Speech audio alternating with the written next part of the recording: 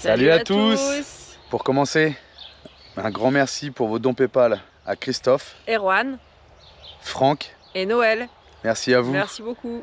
Dans cette vidéo, la rencontre avec le camion vert là, c'est qui ça? Marilyn et Didier. Voyager nouvelle vie. Et si vous regardez bien, derrière il y a un camping-car des autres Français, mais ça vous verrez ça dans une prochaine vidéo. Donc en fait, on sort de Santiago del Estero, on rentre dans Santa Fe, on ressort dans Santa Fe, on rentre dans Cordoba et on arrive à Morteros. À la maison. On a plein de petits travaux à faire, notamment des travaux sur l'arceau, puisque dans le Nord, on a cassé l'arceau à plusieurs endroits. Donc on le modifie et on le répare. On fait pas mal d'améliorations, que ce soit à l'extérieur du camion, à l'intérieur du camion. On fait les vidanges. Il me reste juste la vidange de boîte à faire, mais je la fais à Jésus-Maria plus tard. Julien installe un nouveau jouet. Ah ouais, ça va falloir voir dans la vidéo. Et puis bah, toutes les retrouvailles quoi. Et vous verrez aussi un autre man 4 qui nous rejoint à Morteros. 3 man 4 à Morteros, un truc de fou. Allez, bonne vidéo et à bientôt. Ciao. Bienvenue sur la chaîne XCG Family, où vous pourrez suivre notre aventure.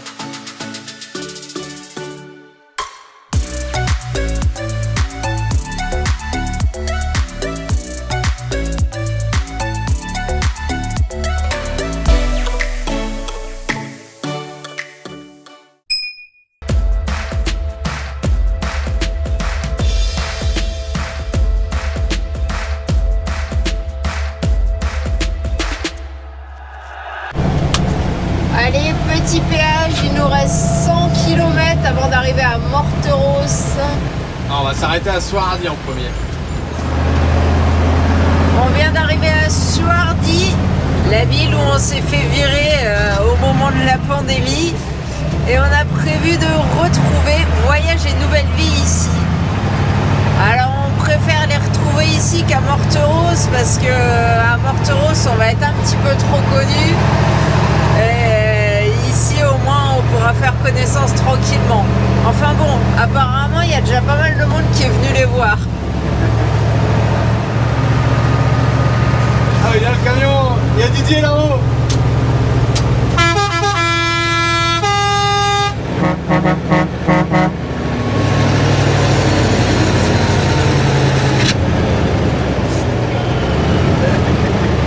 Ah bah il y a Marilyn là. Ah mais ils sont pas rentrés à l'intérieur du coup. Non, il est pas ouvert. Morteros, nous voilà. Nous voilà à la maison. Ouais. Ouais. Alors super la rencontre avec Didier et Marilyn. Ah, on a gardé ça pour nous. On a gardé ça pour nous, hein, on vous filmera plus tard. Et puis là on va aller faire un petit coucou aux amis et avant d'aller se poser.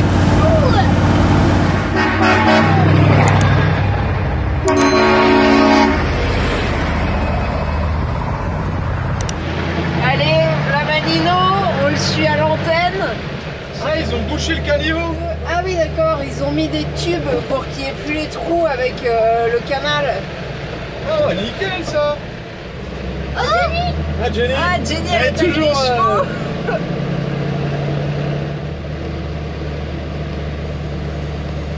C'est cool. Ouais, ce que t'as fait. C'est propre hein. Ouais.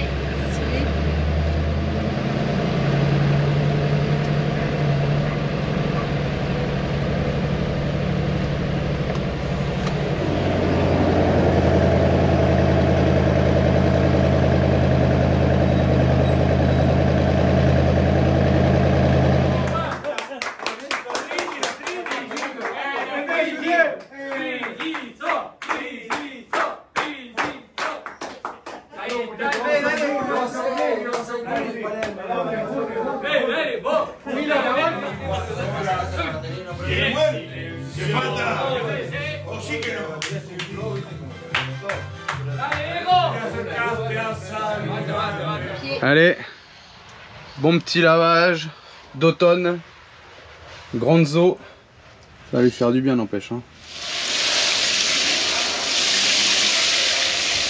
Bon allez, maintenant ce que je vais faire, je vais monter un klaxon. J'avais dit à mon frangin de le commander. Du coup il l'a reçu. Voyager nouvelle vie est passé chez Aurélien. Et Voyager nouvelle vie nous l'a ramené. Allez, j'attaque le montage. Ça y est, le klaxon est monté. Donc je l'ai fixé sur la porte qui est là. Avec le tuyau d'air qui monte là, qui est assez long puisque faut pouvoir ouvrir la porte. Le câble pareil qui est là, assez long pour pouvoir ouvrir aussi la porte. Donc comme ça il est caché, il est abrité des intempéries. Et je vais vous montrer le boîtier à l'intérieur de la cabine. Allez, le petit boîtier avec deux autoforeuses ici. Hop, quand on met le contact, il s'allume. Et là on peut choisir différentes mélodies, donc il y en a 19. Allez, c'est parti pour une démonstration.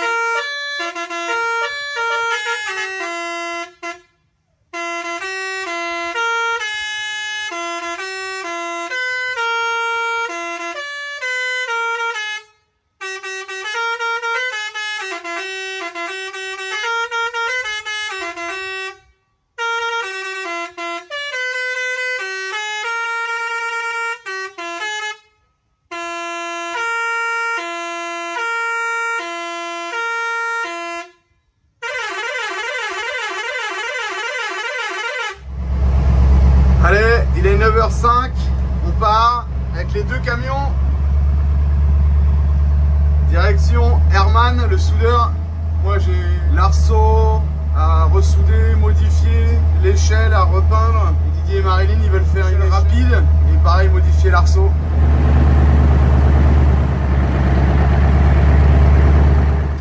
Vous voyez, on est chez Herman le soudeur, les deux man 4.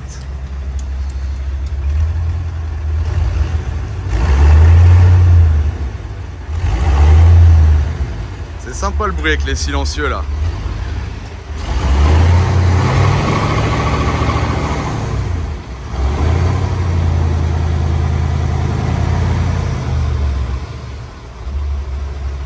Herman, Mathias, il va nous souder, il va nous ressouder l'arceau.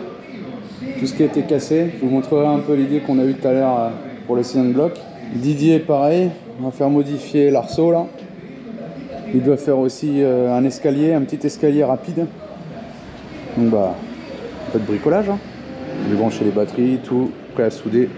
Bon, ça y est, là-haut c'est soudé, c'est disqué, il n'y a plus qu'à peindre.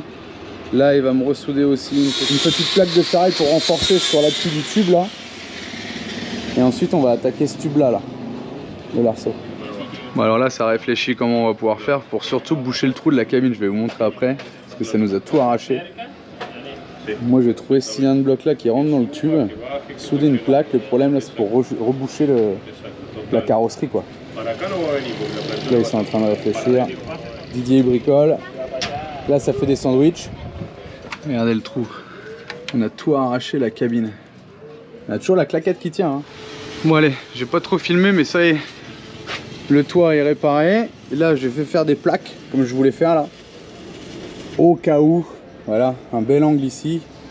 Pour pas que la cellule elle bouge comme ça. Et que ça évite de forcer sur les boulons de fixation. Au moins, ça viendra appuyer là-dessus. Allez, en train de me souder la deuxième. Comme ça va bien la brider la cellule, au cas où.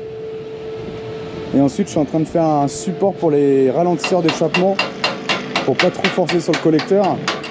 Mais du coup je m'étais planté dans la côte et je m'étais planté dans la côte, du coup il a fallu ressouder un morceau là. Il faut que je reperce ici. Et là je vais venir avec 2 équerres ici fixés sur le ralentisseur d'échappement. Bon alors là le boulot est fini.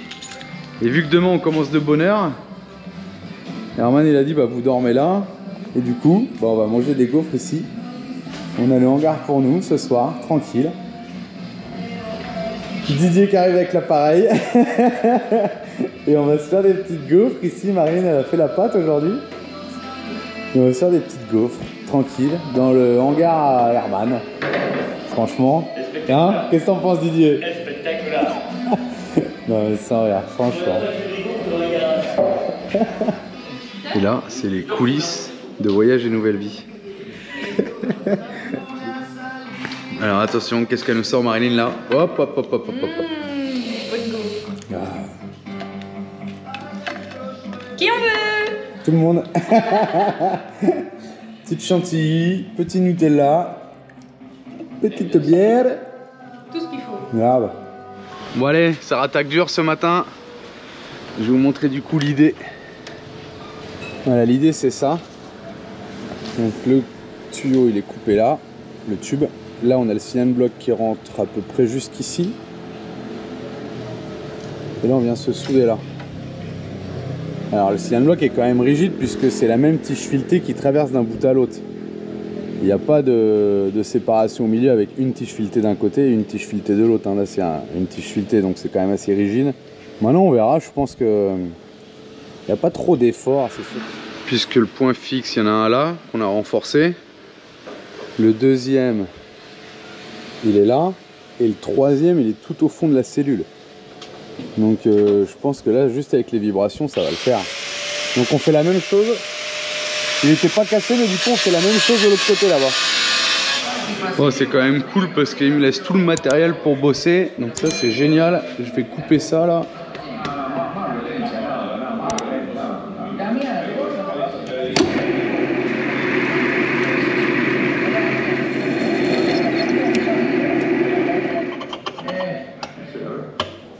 Allez, on va couper ça.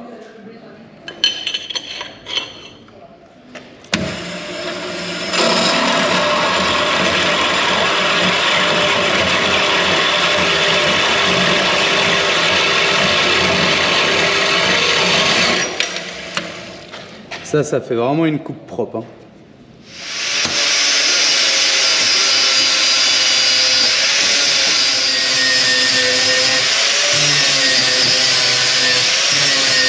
Là j'avais mis la sangle là, pour tirer un peu sur le tube parce que je voyais les chapons qui étaient près du tube là-haut.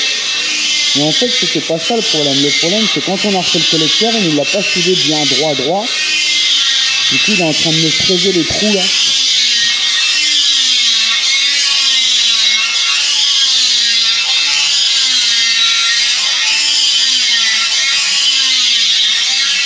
Pour essayer de pouvoir le décaler vers l'arrière. Parce qu'on est vraiment proche de l'arceau.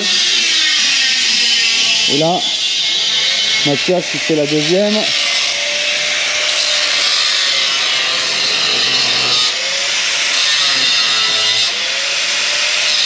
Le deuxième support de l'arceau. Il n'était pas cassé celui-là, mais on s'est dit on va le faire en cylindre bloc pareil.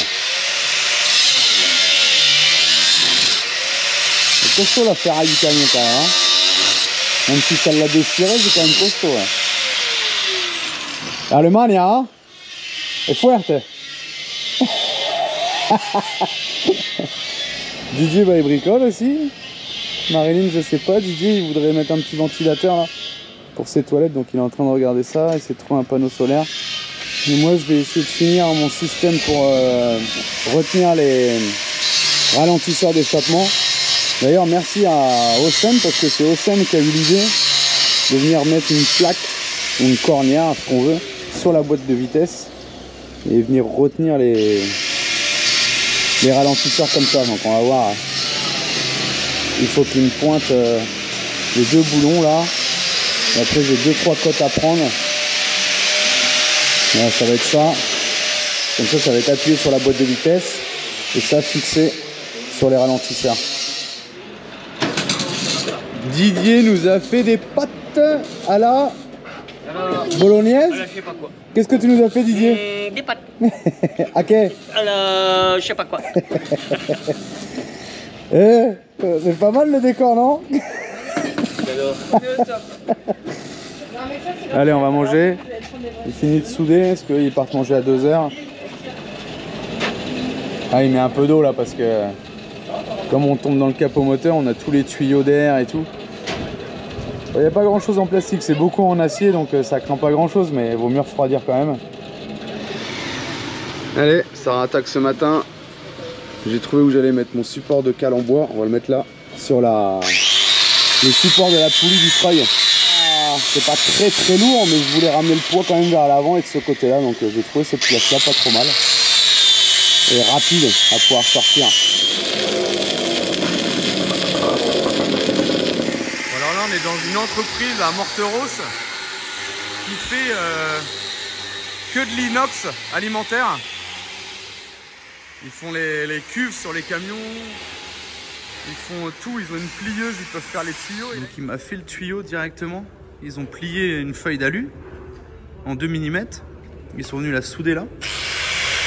Du coup là le gars il me coupe le manchon.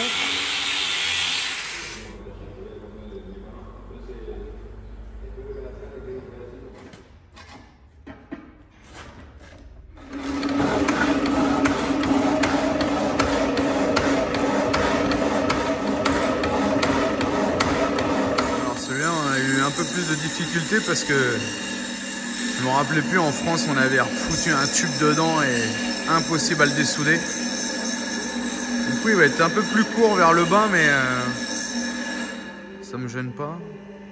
Et puis au pire je peux recouper celui-là en bas là, mais on le voit pas le bas, il est caché, hein, donc aucun souci.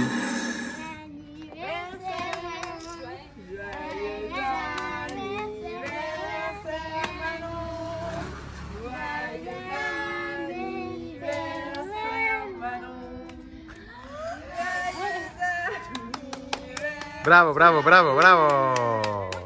Joyeux anniversaire.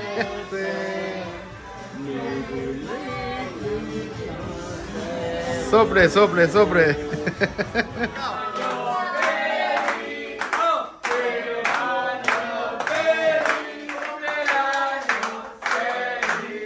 Bravo, bravo, bravo.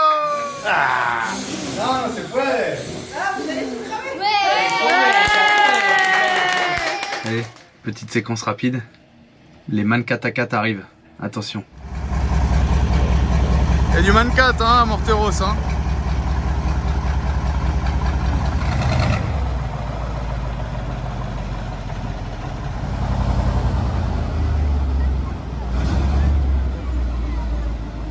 Ça y est, le support est mis. Toutes les modifs sont faites. Et je vous filme tout ça arrivé à l'antenne. C'est parti. Allez, petit récap. Renfort sur les 2 pieds d'arceau, celui-là et celui-là. Ensuite, ici, la patte avec le cylindre bloc qui rentre dans le tube jusqu'ici là. Ça y est, ça c'est peint. Maintenant, il faut qu'on peigne couleur cabine là. On a fait le noir, c'est fait. Les équerres qui tiennent la cellule. Les petits renforts en plus. On a refait peindre plaque de désensablage. Pareil de ce côté-là, plaque de désensablage, repeinte. Escalier repeint, passerelle repeinte. Là j'ai fait faire 2 petits trous ici, un là et un là pour pouvoir mettre un petit peu d'huile de temps en temps, parce que ça c'était chiant. Équerre de ce côté là, l'arceau pareil, avec le cylindre bloc.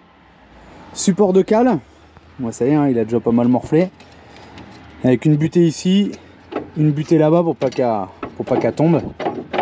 Là on a la petite goupille, hop, et là on sort les cales. Tac, donc ça c'est bien pratique. Ensuite, échappement. Donc là, on a fait souder ce petit morceau là. Et le flexible maintenant, il monte dedans et terminé. Il est emboîté dans rien du tout. Et comme ça, la cabine, elle peut bouger par rapport au flexible. Ça rentre, ça sort, ça rentre, ça sort. Ça fait vraiment ce que ça veut, il n'y a aucune contrainte. Plus, alors on voit pas bien. Là, il y a ma cornière qui est là. Et la barre ensuite qui passe au-dessus de la boîte et qui est reprise sur l'autre échappement. Donc voilà, je crois qu'on est pas mal. Ensuite on verra à Jésus-Maria. Je pense qu'on va repeindre le camion, on va voir. Là c'était vraiment déjà pour protéger toutes les zones qui ont été ressoudées et réparées. Donc voilà. On est en plein travaux de réaménagement de la zone où on a la clim. On a enlevé la planche du dessus pour la refaire. Et là, on est en train de faire une porte là, à la place de celle dessus.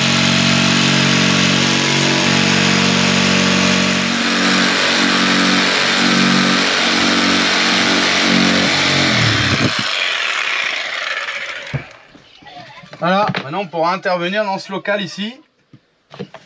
On va remettre ce petit morceau qui est caché derrière le dossier avec une charnière. Tac. Et là on pourra intervenir pour changer les fusibles, le disjoncteur, les autres fusibles ici. Ça nous fait une trappe d'accès puisque au début on avait fait une trappe, on avait l'autre planche qui était là. Quoi, vous filmez, elle est dehors. On a fait une trappe d'accès là-bas. Après on s'est dit tiens on va mettre une clim. Du coup on a mis la clim et on n'avait plus d'accès du tout. Là ensuite on avait le berquet qui était là. Et quand on remplissait des bouteilles, ou si des fois les gamins ça arrivait, ils le laissaient allumer, il était comme ça à la base le robinet on va dire. Et du coup des fois ça venait goûter là. Et ça nous a pourri la planche. Du coup il y a Christophe Mankatakat qui nous a ramené de l'inox. J'ai mis une entretoise, du coup le robinet est plus loin. Et on va changer la planche là par bois ici qu'on trouve ici à Morteros là. Ouais. Avec une trappe ici comme avant. Là-bas du coup on fait pas de trappe. On a fait celle qui était là puisqu'on a la clim. Et on va la faire démontable cette planche. Comme ça si on veut intervenir là-dedans comme on a eu le problème à Salta du convertisseur. On enlève la planche et on a accès au local technique. Beaucoup plus facile qu'à l'extérieur. Mais c'est du boulot. Hein. Mais ça y est ça prend forme. Ah voilà, tout ce qui reste là, c'était l'ancienne planche et Julien visiblement s'acharnait dessus dans l'état où elle est, dans plusieurs morceaux. Et ça va être la nouvelle planche. On a fait une petite découpe dans l'angle pour faire passer le tuyau d'évacuation d'eau de la clim. Là, je sais pas si on voit, là, il y a une petite porte rectangle qui sera là, le berquet il sera dans ce coin-là. Et voilà quoi, après ici il y a 2-3 prises qui seront là. Et tu filmes sur quel camion là Marie? Ah, c'est le camion de Mankatakat. Christophe et Julie, leurs deux enfants qui sont venus nous voir là pour l'anniversaire de Manon. Et vous voyez le camion, lui il est pas vraiment fini, il en manque des bouts. Hein. Et Loïc, si tu vois cette vidéo, tu connais ce camion. C'était ton ancien. Donc là ils ont tout pensé la cabine et puis bah ils vont avancer sur la cabine, ils ont la cellule à faire aussi et ils ont du boulot là, ils en sont au tout début. Donc ils sont là à Jésus-Maria chez les copains, Rulio et Irma, et ils vont aménager leur camion chez eux. Donc ils ont acheté la cellule ici à Buenos Aires. Puis là ils sont venus, on n'est pas loin, parce qu'on est à... Enfin on n'est pas loin. Un petit 300 km, donc ils sont venus nous voir à Morteros, donc on a 3 manquettes à Morteros quoi. Le nôtre, le leur, et par là-bas il y a celui de Didier et Marilyn. Vous en avez fait quand même beaucoup. Il sait faire de la corde à sauter maintenant. Ouais, c'est bien. Allez, on part faire un tour au motocross de Morteros. Les 3 manquettes.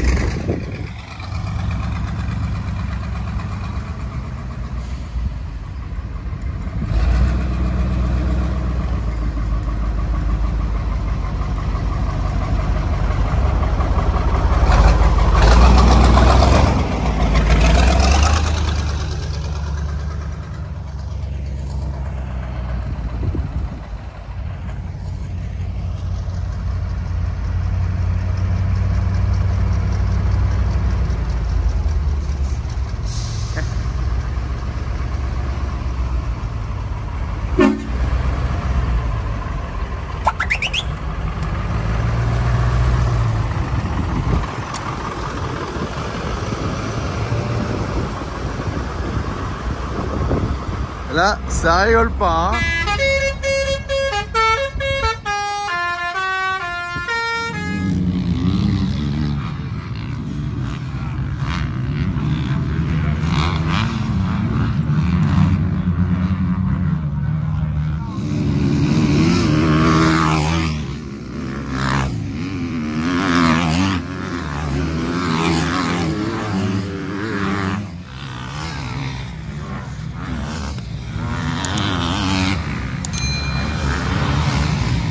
Allez, on retourne au camion. Franchement, le motocross c'était sympa. On a mangé là-bas avec Mankatakat et Didier et Marilyn de Voyager Nouvelle Vie.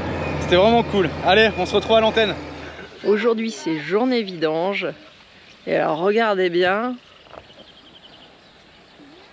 Ça se fait chez tout le monde. Vidange, vidange, vidange. Alors, ça se passe bien? Écoute, c'est... Je vais faire la vaccination là. Une perf. C'est la 4e dose? Ouais, attends, je vais peut-être mettre un collier, non? Tu crois? Il tient ou pas? Si. C'est bon? Tire pas trop fort, par contre. Ici. Laisse venir. Comment ça se passe? Ça coule. Ça coule. Après, il faut aller chercher le merdier. Donc toi, c'est quoi? Vidange de moyeux. On l'avait pas fait depuis qu'on est parti de France. Moyeux, pont.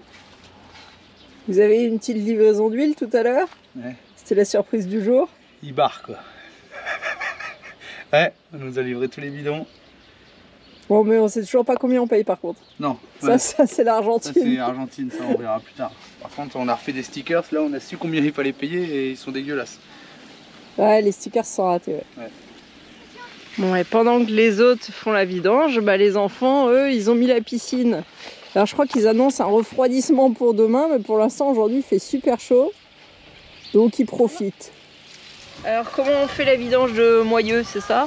Bon, on dévisse le bouchon.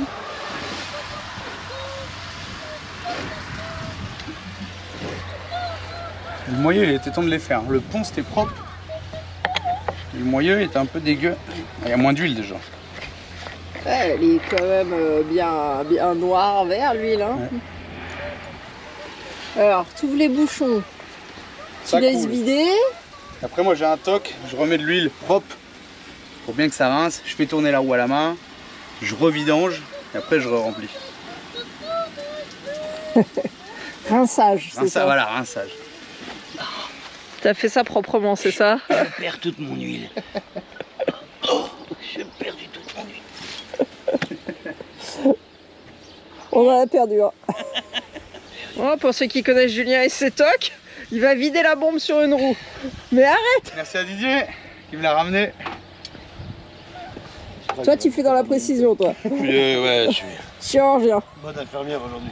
Voilà, il y a quasiment 1 litre qui est sorti. Hein. Alors, monsieur fait son rinçage. Donc, il remplit avec de l'huile propre. Après, je referme. Je la mets, la vidange, je la mets en haut. Je remplis à la vidange. Je fais tourner. Et je revide.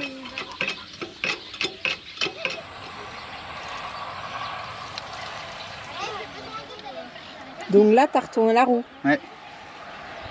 Là, je fais un tour complet. Pour essayer d'attraper la limaille qui potentiellement pourrait s'être accumulée, c'est ça? Non, on redescend le crédit.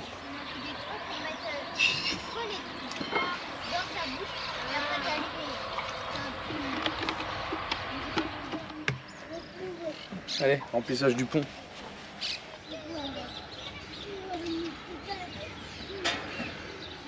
Combien de litres à peu près? Je m'en rappelle plus. Quand ça dégueule. On vous a montré notre nouvel aménagement. Alors c'est pas fini, hein. On n'a pas fini de peindre, enfin de lazurer ça. Mais là, on va chercher une planche pour la table. Parce que du coup, ce bois-là a des lattes beaucoup plus fines que l'autre. L'autre, c'est à peu près le double les lattes, la table actuelle. Donc plutôt que de la poncer, de la refaire, on va racheter du bois avec des lattes plus fines comme celui-là. Pour que ça fasse un ensemble entre la table et la planche ici qu'on a modifiée. Ça y est, on recommence une nouvelle table encore une fois.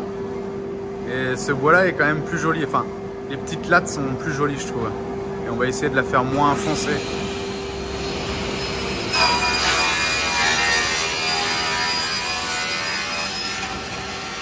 Bon allez, cette planche elle est posée, fixée, ça y est. Là, on a la petite trappe d'accès.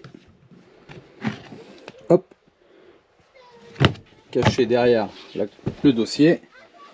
Donc on a refait une table. Là, elle est chez le gars pour la gravure XTG, vous vous rappelez dans l'angle. La porte ici, elle est chez le gars aussi pour la gravure XTG. Allez, c'est parti. Allez. Ah bah, elle est où la planche? Il fait plein de tours Eiffel, c'est un truc de fou là.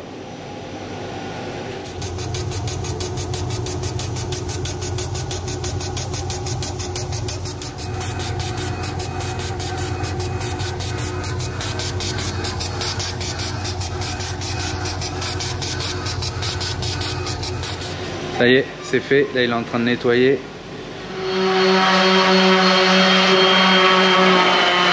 Ça y est, on a notre table. Bon, là, j'ai remis un petit coup de nettoyage pour bien enlever la résine fondue. Celle-là aussi, pareil. La petite plaque du meuble.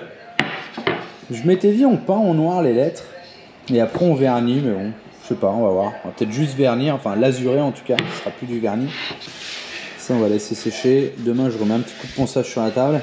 Et puis après, c'est parti. Et voilà, ça y est. Donc, la petite planche gravée XTG. Donc ça, c'est cool. Donc ça, c'est fini. Clim, berquet. La table, eh ben, elle est nouvelle. Toujours la gravure XTG. Et voici les autocollants. Donc les premiers qu'il a fait, il n'a pas fait gaffe. C'est ce qu'on disait dans la vidéo. Il y a deux logos superposés l'un sur l'autre. Je sais pas si on se rend compte là sur le man. Parce qu'on en a refait, parce qu'il nous en restait pas beaucoup, et on a rajouté Francia. Donc du coup, ceux-là, on les a eu pour pas cher. Et il nous a refait des bons. Donc là, on a 2000 stickers, on est peinards. Voilà. Avec le Francia, le logo. Et ils sont inrayables. À une certaine limite quoi, mais il a frotté avec une clé, il se raye pas. Donc bah super, on va pouvoir coller des stickers. Allez, on vous laisse là-dessus avec ce nouvel aménagement XTG. En attendant la prochaine vidéo, vous pouvez aussi nous suivre sur Instagram et Facebook.